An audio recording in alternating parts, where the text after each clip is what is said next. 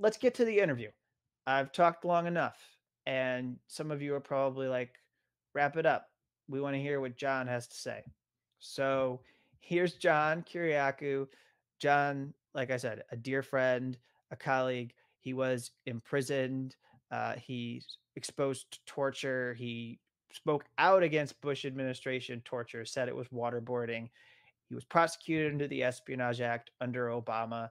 He uh, was in prison for 30 months. He got out of prison. He developed into a voice against prison injustices, a voice on the Espionage Act through his experiences, a voice that stands in solidarity with whistleblowers, and a voice that has been outspoken in support of Assange. And so, listen to our interview, enjoy it.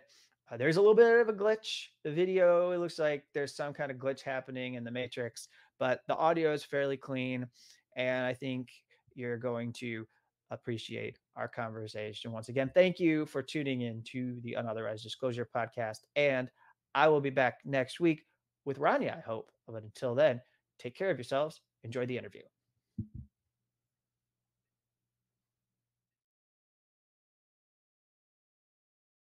And it's really good to be speaking with you. And there's a lot to get to, but first, let's. Toward the end of the show, we'll get to Julian Assange's appeal hearing that is coming next week. Of course, right now, activists, press freedom advocates are involved in counting down to what they call Day X, because they believe that this will be Assange's last best hope before the appeals court. But first, we had what was, I think, maybe one of the most significant leak prosecutions under President Joe Biden. It took place, or the sentencing for this case took place at the end of January, on January 29th. It involved Charles Littlejohn. He's an IRS whistleblower, and he's the one who disclosed the documents, the tax returns from Trump to the New York Times. So here's Charles Littlejohn, the IRS whistleblower, and this was him at sentencing. And so I'd like to ask you in particular, as somebody who went through a leak prosecution, about this aspect of what happened, because he got an extraordinarily harsh Wow. sentence. Yeah, he did. Yes, he did. Something close to, I believe, I think he actually got 5 years in prison.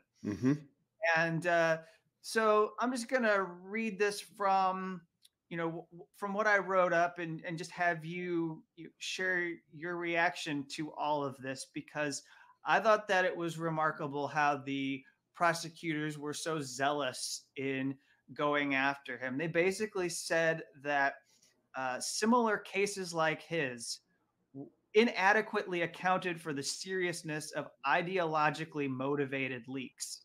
They mentioned an IRS analyst named John Fry, who had leaked to, who'd been associated with leaking to prominent attorney Michael Cohen, and then an employee of the U.S. Department of the Treasury's Financial Crimes Enforcement Network, FinCEN, Natalie Mayflower Sauer Edwards. She was someone who released these FinCEN files. For them, basically, the government said those cases were too short. So you should be more harsh. That was the request to the judge. And then looked to Espionage Act cases to say to the court that you should consider a recent case. An employee of the Defense Intelligence Agency, Henry Freese, was sentenced to 30 months in prison after pleading guilty to communicating top secret, sensitive, compartmented information, primarily over the telephone, to two reporters. And I believe in there might have been a mention of Reality Winners case and other people who had much longer sentences. So don't give him what you normally would for leaking tax documents that violated the privacy of those taxpayers. Treat him like he compromised national security information. It's outrageous. There are so many things wrong with this sentence. First of all, the information was embraced by the Biden campaign. The Biden campaign used the information taken from the New York Times, which Littlejohn had provided to campaign against Donald Trump.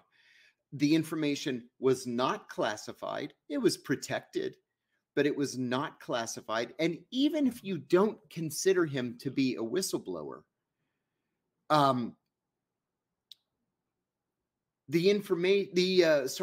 sentence was so harsh as to put him on par with what Reality Winner got in her whistleblowing case, which we all complained was too harsh. It's like sentences have gone crazy in this country. Already, we're known among industrialized countries for the harshness of our sentences on a myriad of crimes, on most crimes, compared especially to our Western European allies. But 5 years for leaking unclassified tax documents? It's just stunning. Now, one of my complaints, and I say this all the time, but I think it bears repeating, is this is how these prosecutors get promoted. This is how they end up going to the A-list law firms. This is how they end up basing their congressional campaigns or their campaigns for governor, which they all eventually want to do. In my case, for example, when it came to negotiating a sentence, there was one assistant U.S. attorney that was just adamant that I get 5 years in prison. I ended up with 23 months. And what is she doing now? She's the deputy attorney general for the criminal division. So this is how they make reputations for themselves. It's how they get promoted. It's how they get ahead in their careers. Their job is to get you the longest possible sentence. Now, in this case, I think we have to blame the judge because there was, as you pointed out, there was ample precedent for a sentence of probation or a sentence of, what was it, 6 months? Yeah. And to go 5 years, I'm sorry, there's just simply no justification for something like that. And are you familiar with some of the absolute garbage that was said by this judge? I will just, I'll bring this up here because it's rather astounding. So it was very clear that the Biden Justice Department was deciding that they wanted to send a message to others. We know, especially since President Barack Obama's administration, that many of these cases are about making an example out of individuals. And it have to be because there's so much leaking in Washington, D.C. And so the ones that do get prosecuted are for a political purpose.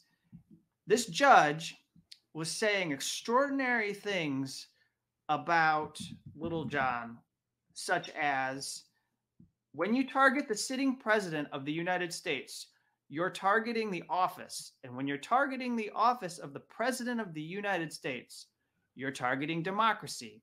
You're targeting our constitutional system of government. And her name is, by the way, Judge Anna Reyes, appointed by Biden. Reyes also said, the fact that he did what he did and he's facing one felony count, I have no words for it.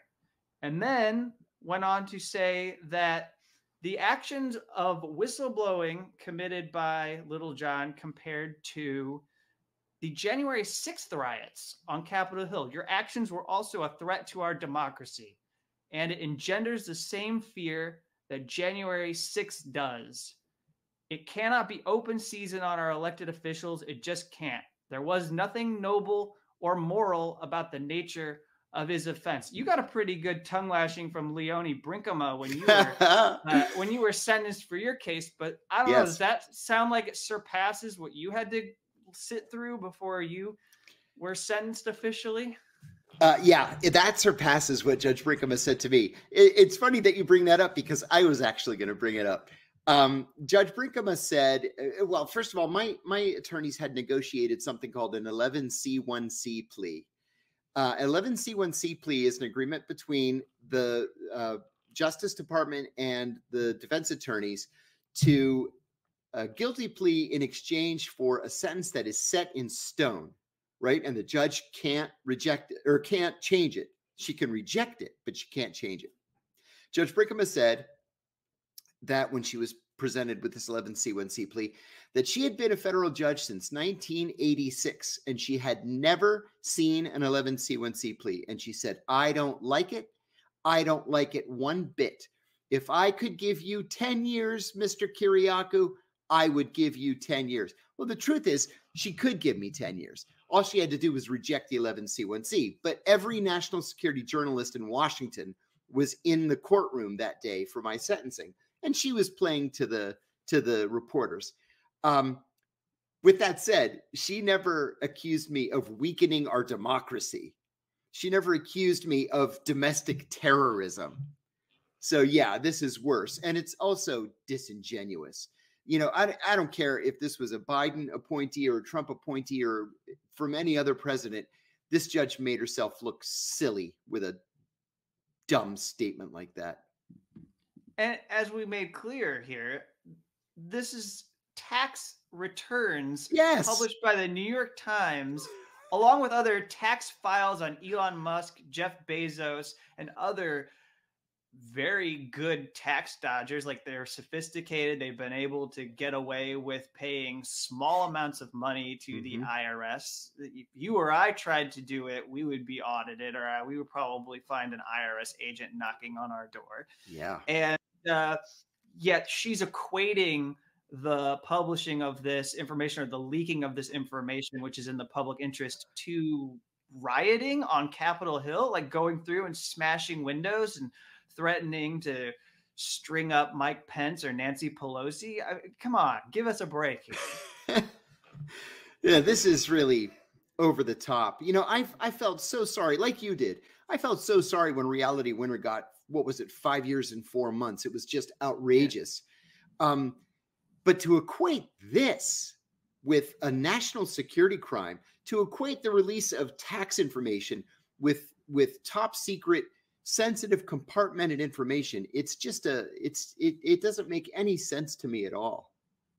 Unless maybe it's in the national security interests of the U.S. to protect the 1% from having us, you know, see how much they don't pay when they're expected to pay their taxes. That's right. And so, okay, that brings us to the elites of this country. And before we move on to other cases that are all basically all in one universe, so I'm putting them off for the end of our conversation, let's get to that bizarre report from the special counsel about Joe Biden, President Joe Biden's mishandling of classified documents, because this to me was a rather wacky document that got thrown out there for everyone. And so this is the box, or one of the boxes that was circled. It's in his garage. It said that there's classified Afghanistan documents that the FBI found in 2022 when they went and searched his home in Delaware. And in particular, I want to raise this because, you know, you went through your own prosecution, so I imagine that you read a document like this, it might make you feel a little bit infuriated because you sat through lectures about how classified information has to be protected. And they made it seem like it was essential that these kinds of criminal prosecutions take place. And a prosecutor could never show discretion. So what I have up on here on the screen is, I actually have these inverted. This isn't exactly the order in the document, but I'll read it like this. The practice of retaining classified material in unsecured locations and reading classified material to one's ghostwriter present serious risks to national security, given the vulnerability of extraordinarily sensitive information to loss or compromise to America's adversaries. The department routinely highlights such risks when pursuing classified mishandling prosecutions, but addressing those risks through criminal charges, the only means available to this office, is not the proper remedy here. In reaching our decision, we did not consider every circumstance in which criminal charges against a former president or vice president for mishandling classified information may be warranted, but on the facts of the case, and this is from the Department of Justice principles on there. I never knew that this was a language that was on the Justice Department's site, but apparently they use this phrase. The facts of this case, the fundamental interests of society,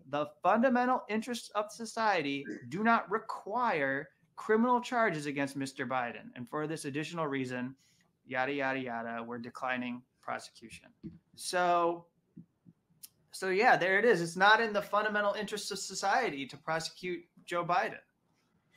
You know, I wrote an op-ed in Consortium News. I'm going to say it's almost 2 years ago now. Whenever Donald Trump was initially caught with classified documents at Mar-a-Lago, and the op-ed was headlined, "Don't charge Donald Trump with espionage," and the subheadline was, "And don't charge anyone else either."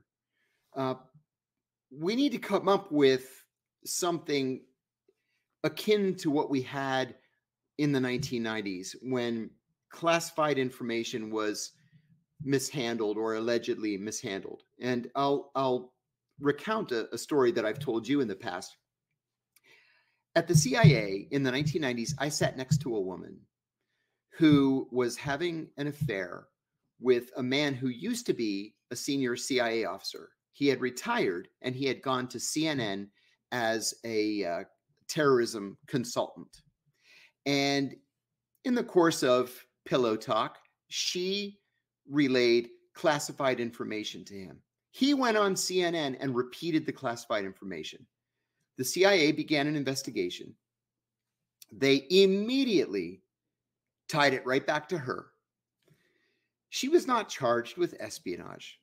What they did was they wrote a strongly worded letter and put it in her personnel file. They suspended her without pay for 2 weeks, and she was ineligible for a promotion for a period of 1 year. That's how you handle the misuse of classified information. Now, you saw the picture. You just posted the picture of the box in Joe Biden's garage. Who had access to that information? Who saw the information? Who was the information revealed to? Nobody. Maybe it went to his ghostwriter. Okay, shame on you. You should have a strongly worded letter put in your personnel file. But espionage? Sorry.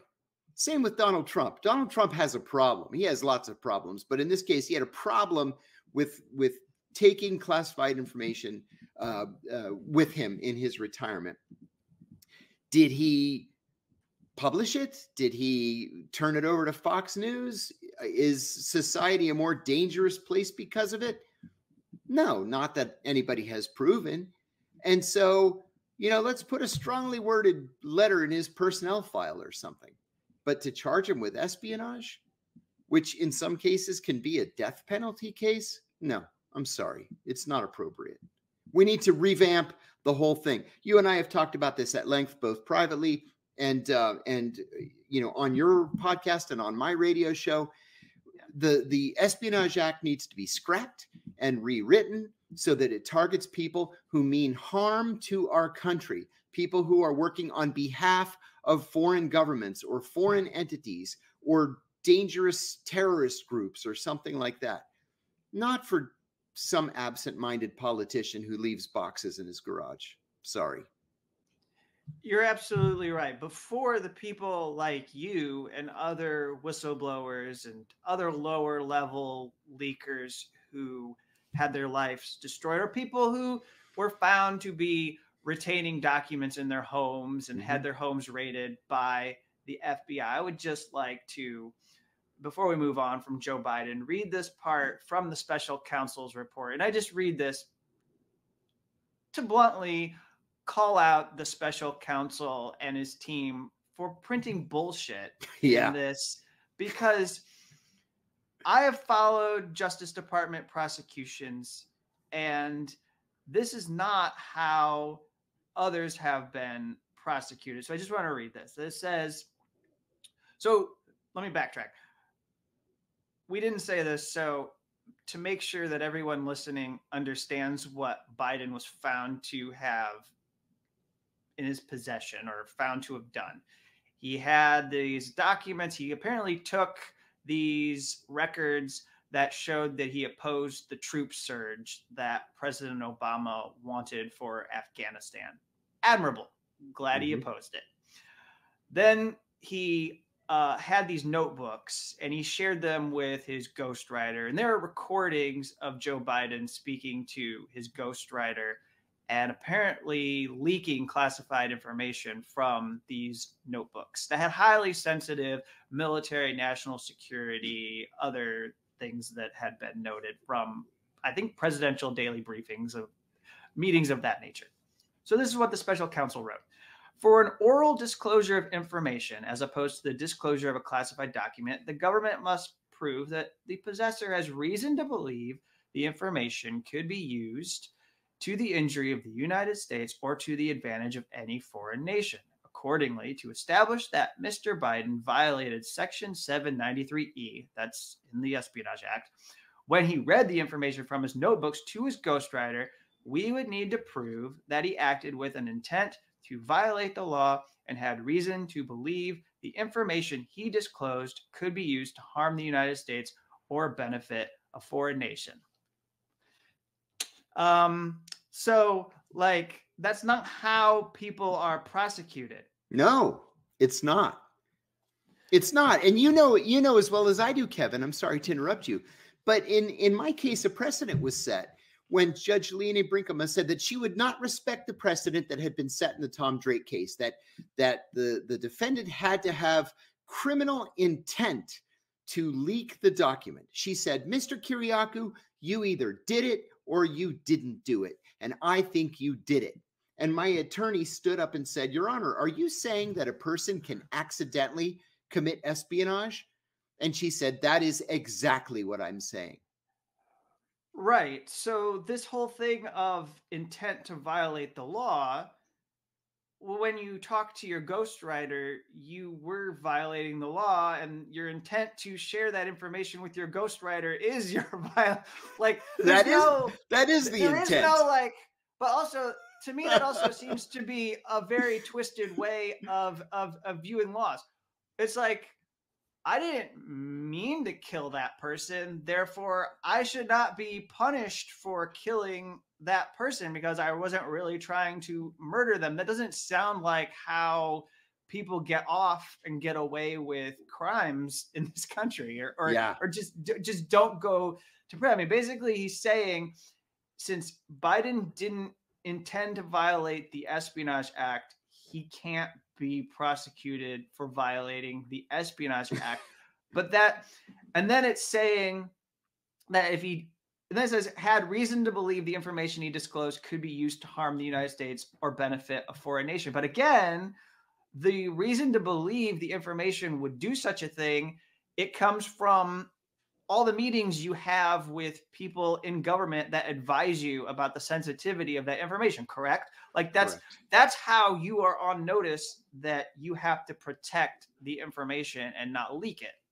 Absolutely. And then when you're first given a security clearance, you have to sign secrecy agreements saying that you'll never disclose the information that you come across. And then every time you're read into a compartment, which makes up sensitive compartmented information, special compartmented information, you sign new secrecy agreements saying that you're never going to disclose the information.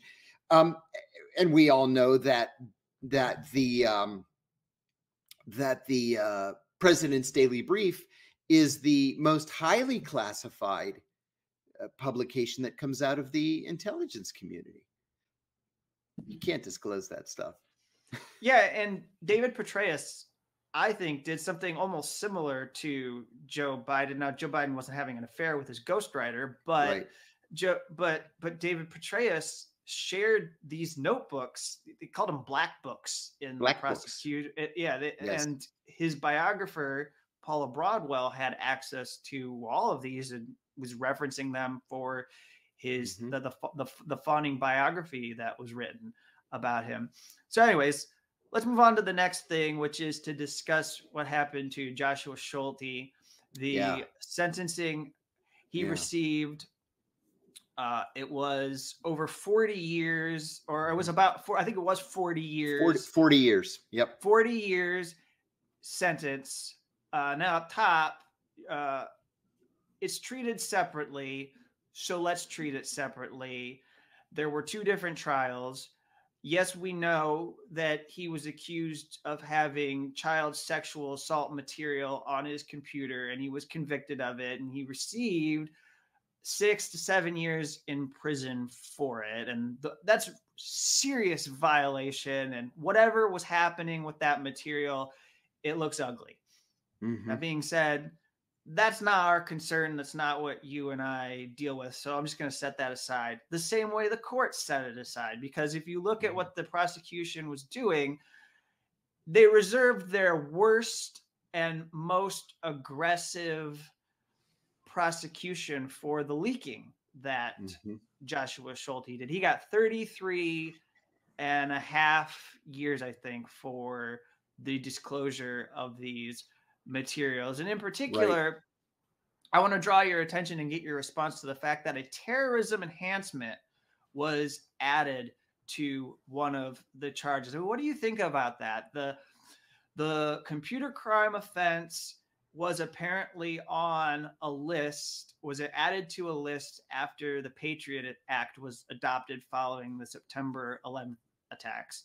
And so being on this list, the government went in there and decided they were going to ask for this terrorism enhancement. And they said that they needed to do this because of the fact that he had tried to retaliate. His offense was calculated to influence or affect the conduct of government intimidation or coercion, or to retaliate against government conduct. So in particular, he was retaliating against government conduct by releasing the CIA hacking materials to WikiLeaks. So a leak, even though we're talking about a computer crime offense, basically, if they could have, they would have tried to do this to the Espionage Act and made it a terrorism offense. They're going after him and saying basically that leaking to WikiLeaks was tantamount to terrorism. There are so many things wrong with his sentencing. We should give a little bit of background here too.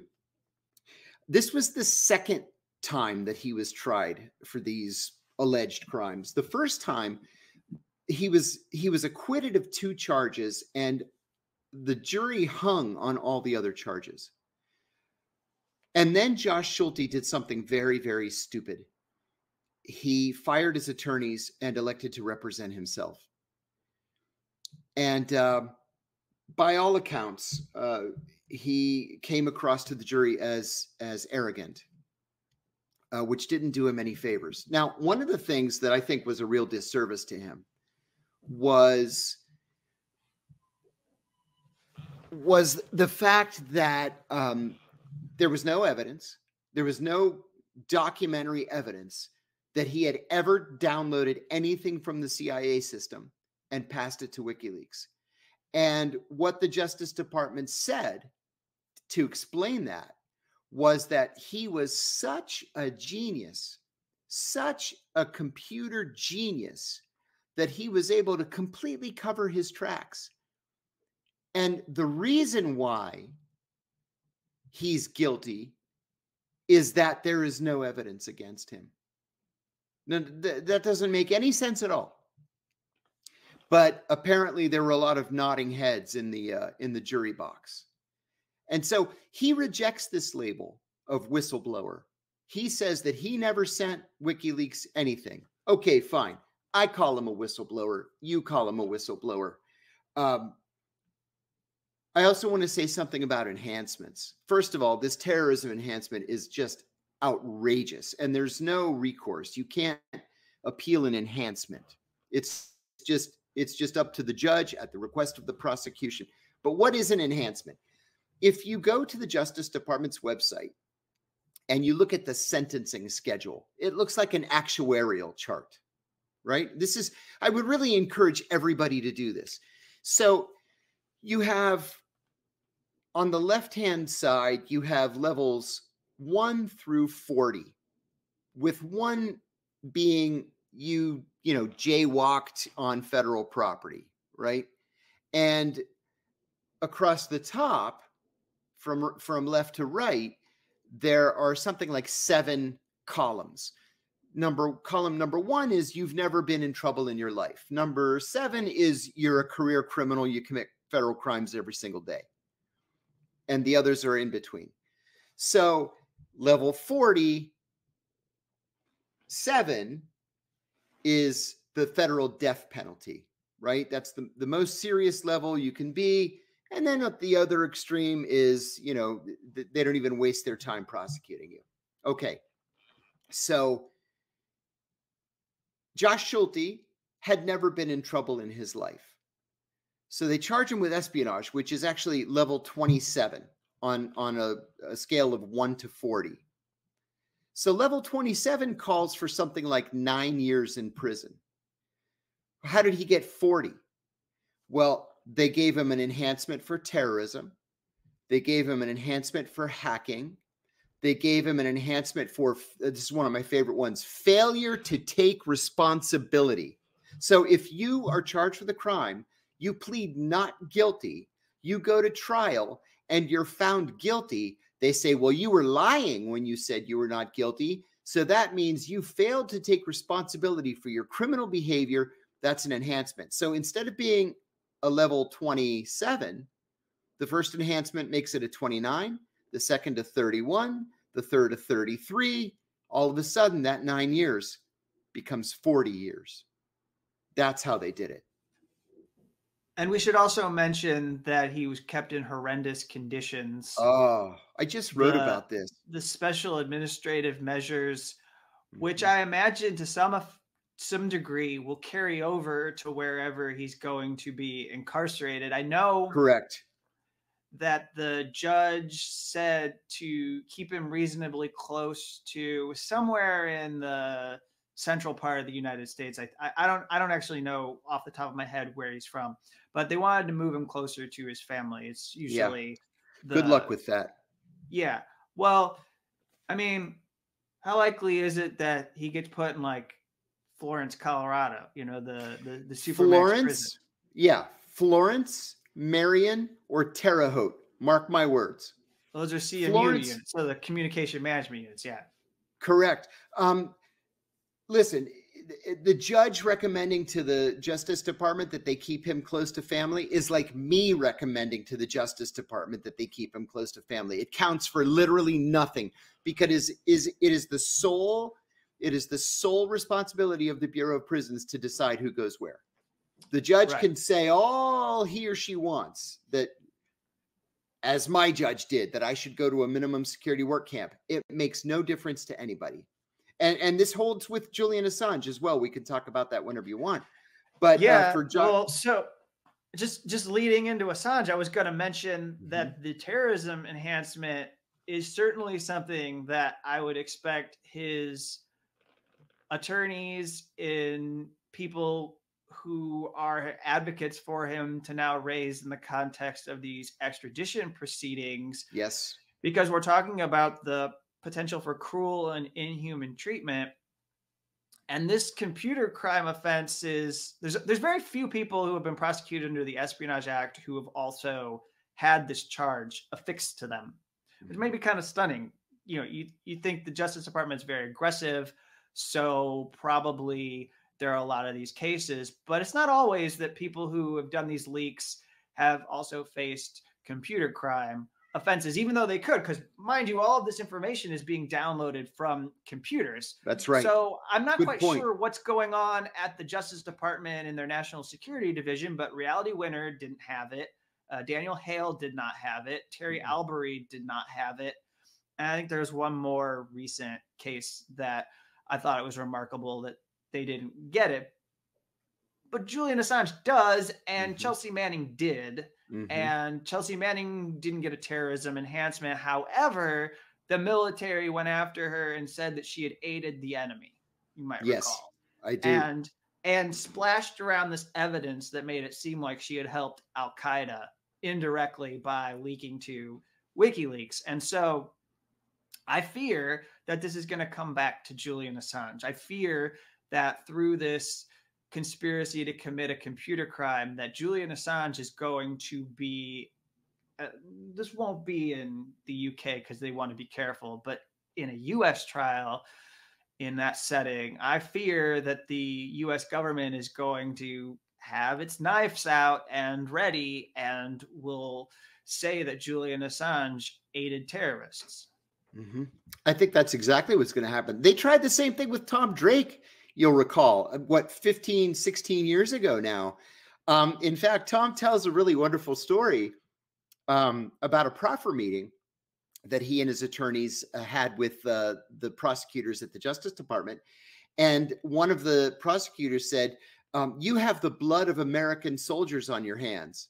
And he said, whose blood? What soldier? Name one.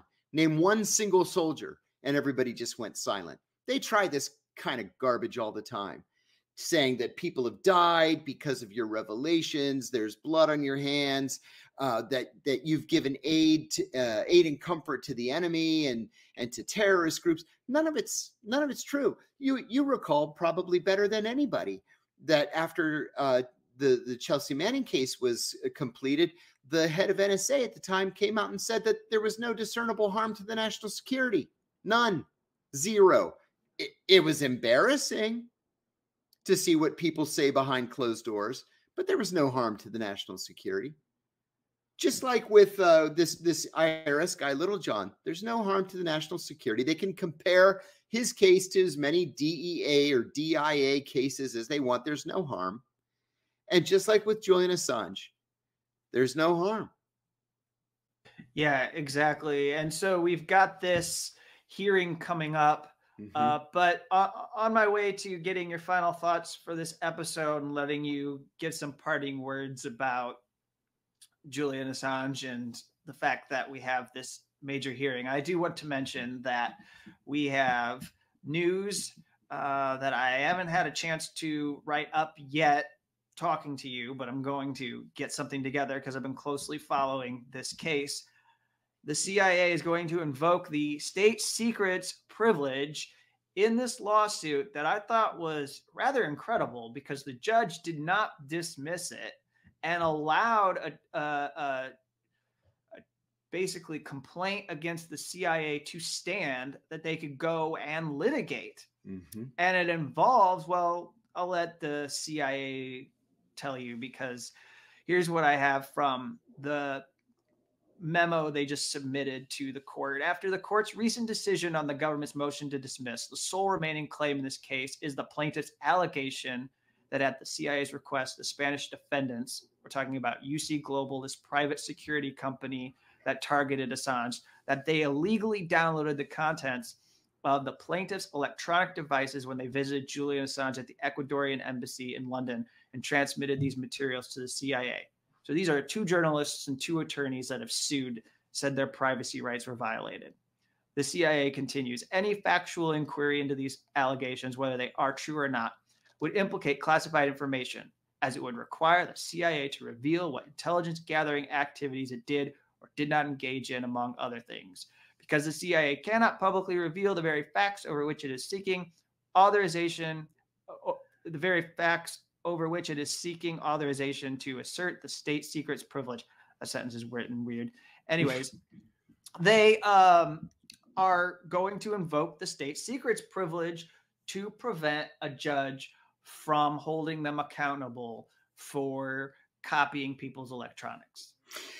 I've been talking to UBS whistleblower Brad Birkenfeld about this at length over the last week or so. Brad visited Julian on 2 occasions in the Ecuadorian embassy in London. And Brad, of course, is an American citizen, born and raised in the United States. He turned his cell phone in, just like every visitor to the Ecuadorian embassy did, and now is confident that his information was illegally, improperly downloaded by this Spanish contractor and turned over to the CIA. And there's no recourse.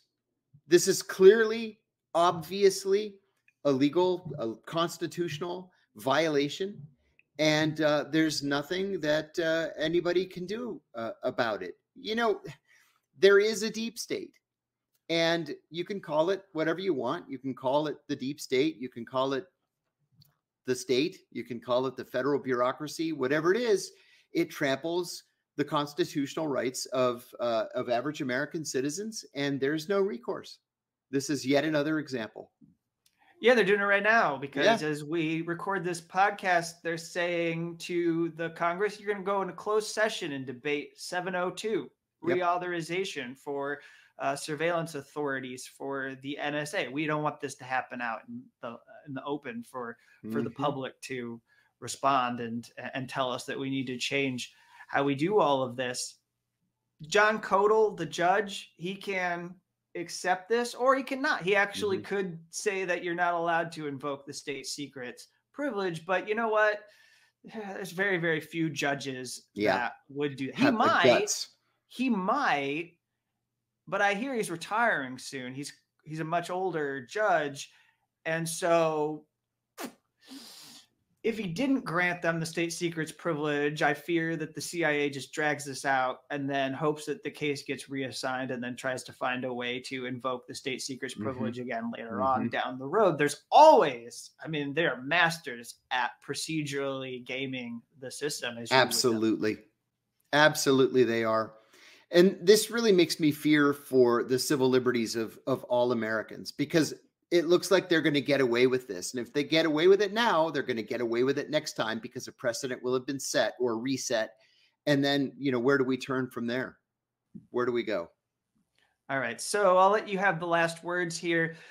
Anything you want to say about the pivotal hearing that is happening on February 20th and what's at stake and how I think people should understand this is the first chance for Julian Assange and his legal team to go before this court and say that that lower court decision, the district court decision from 2021 must be reconsidered because it was not acknowledged and recognized that Julian Assange has press freedom rights. That's right.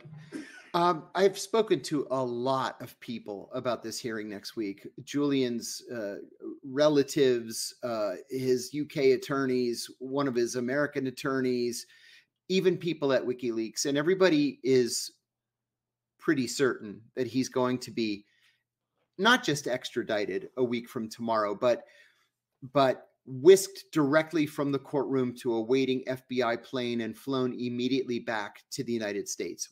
If and when that happens, it's up to all the rest of us to stand up. We're going to have to maintain a presence at that courthouse. We have to go to every hearing. We have to stand outside. We have to talk to the media. We have to march. We have to write. We have to meet with citizens who need to be educated on this issue, because there's a very thin line between Julian and all the rest of us. Julian is obviously a publisher. He's obviously a journalist, and any conviction, any prosecution would put every national security journalist in America on the firing line. I mean, the Constitution really is what is at stake here. And so if the government is going to try to chip away at the Constitution, it's up to the rest of us to fight them on it. We have to, we can't go down without a fight. We owe it to ourselves, if not to Julian. Well, thank you, John. It was really great to be able to speak with you. I'm glad I was able to talk with you about all of these stories and these important issues. And everyone should go read your articles. You have a Substack, and you're also regularly contributing to Consortium News. So, thank you very much.